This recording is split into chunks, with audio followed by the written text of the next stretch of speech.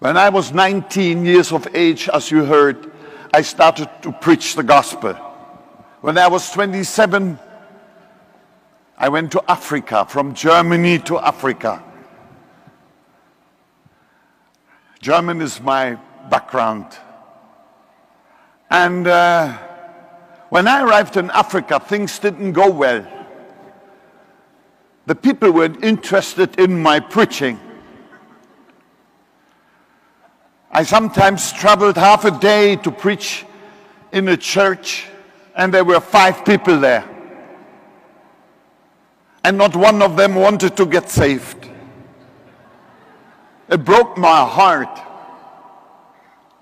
I fasted, I prayed, I cried to God day and night. And then on one night, I had a dream.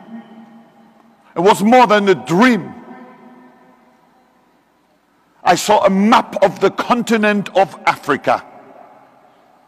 And I saw how that mighty continent became washed in the precious blood of Jesus.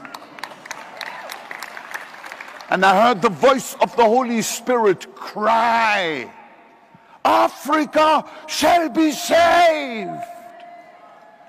That got me more than out of bed.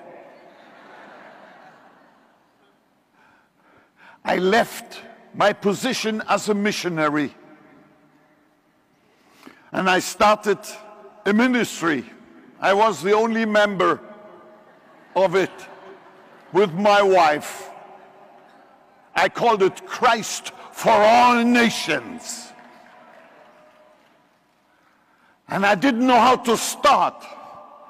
I said, "Africa shall be saved, Lord. Here I am, but I haven't got a clue how to start and where to start."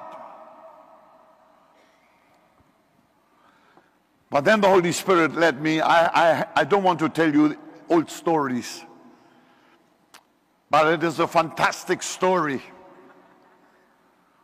The Lord told me to rent a stadium. I said, "Lord, that's wonderful. I always wanted to preach in a stadium, but the people never came. But if you say I'm to preach in the stadium, I will preach." I booked it by faith. The first night I had 100 people there. My nightmare was fulfilled. I preached for 10, 15 minutes when suddenly things began to happen among those few people. Somebody jumped up and screamed, "I've just been healed." Another one, another one, another one. And I thought, how can they interrupt my preaching? I hadn't prayed for the sick at all.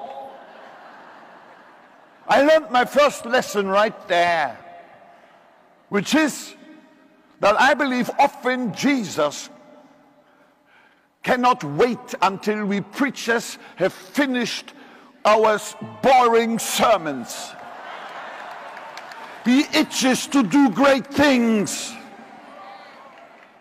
That night a blind woman received a sight, a cripple walked, and after a few days that stadium was packed. I saw the first mass outpouring of the Holy Spirit.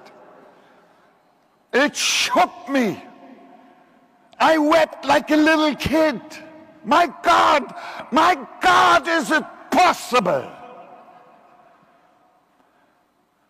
And that day I knew Africa will only be saved through a mighty outpouring of the Holy Spirit that will break the devil's back. And this is true for America. Amen. Hallelujah. I just want to